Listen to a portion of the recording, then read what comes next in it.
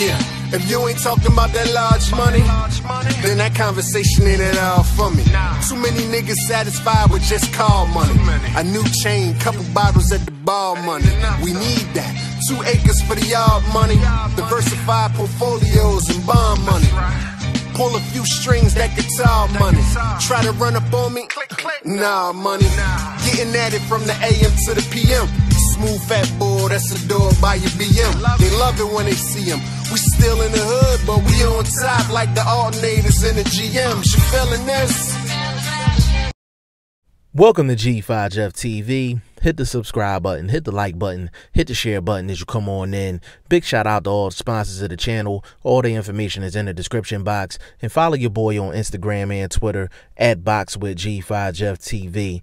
Now, I did a video on Julian J. Rock Williams not that long ago, and I said that I was at the weigh-in for Julian J. Rock Williams and Jason Rosario, and I seen Rick Ross there. And I wasn't talking about the rapper Rick Ross, you know.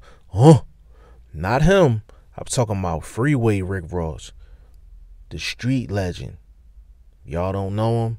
Definitely go look him up. But I took a picture with him, as you can see in the thumbnail, and I had a conversation with him about off camera, about why he was there, and he basically said that he was trying to get into boxing.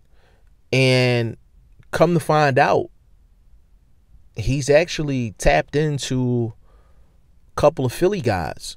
He was on DJ K Slay, Shade 45 show with Cool Boy Steph, and Cool Boy Steph is fighting tonight on the Danny Garcia card. And also found out that Freeway Rick Ross is doing some work with Julian J. Rock Williams. You know, he took a L last week, but we hoping that he comes back stronger than ever. And he's also doing work with Austin Trout. And Austin Trout, you know, we know him for being at 154. He done fought any and everybody. He's 34 right now. And Rick Ross is working with Austin Trout. And if I run into Freeway Rick Ross again, he might have to work with your boy G5Jeff TV as well, since I am the voice of Philly boxing when it comes down to it. But I'm going to talk to him about that another time. But you can see that Rick Ross is tapping into the Philly market when it comes down to getting into boxing. And there's a couple of young fighters in Philly that Rick Ross is working with as well. If you want to get more information on Rick Ross and what he's doing, my guy YSM Sports Media, he did a great interview with him, and I'll definitely put the link up in the description box. But it's interesting to see Rick Ross trying to get into boxing. We have another street legend, Jay Prince. He's in the boxing business, and he's done very well for himself. I think when you have guys like Jay Prince, when you have guys like Rick Ross in your corner, when you walk into those business meetings, when you walk into those rooms with other business people, they know when you walk into the room with somebody like that, you can't throw no BS their way. Like, you can't throw no BS contract. You can't throw anything at them, you know, where you're trying to take advantage. And you can't put a price tag on that. So I don't know if Freeway Rick Ross is going to be in these fighters' careers from a manager standpoint, with the goal of being a promoter. I'm not sure exactly where he wants to go with it. Whenever somebody's trying to do something, I always ask them, what's their end goal? Like, what's your ideal ending to this situation? And there's not really a clear answer to that when it comes down to Rick Ross and boxing. Now, we know with boxing, it's a really it's like a secret society in terms of getting in from the business side. We've seen several people try to get in, and they haven't had no impact at the end of the day. You look at 50 Cent, you know, he tried, failed.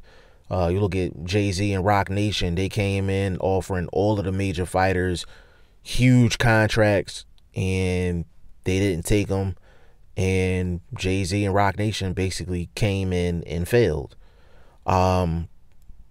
going forward, we gonna see how Rick Ross plays this.